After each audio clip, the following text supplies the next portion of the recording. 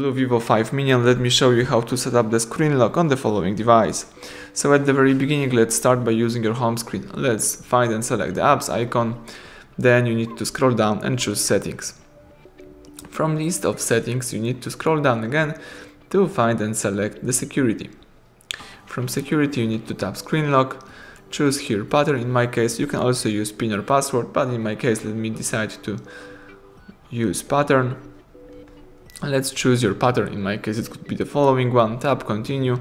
Let's do it again just for confirmation. You have to also choose the form of notification. I choose show all notification, and here you've got other security options right here. So now if you would like to lock your device, you need to just press power key, and as you can see, you should find right here your pattern. So let's enter the pattern, and now you can use your device. So everything went well. Thank you for watching. Please subscribe our channel, leave thumbs up under the video.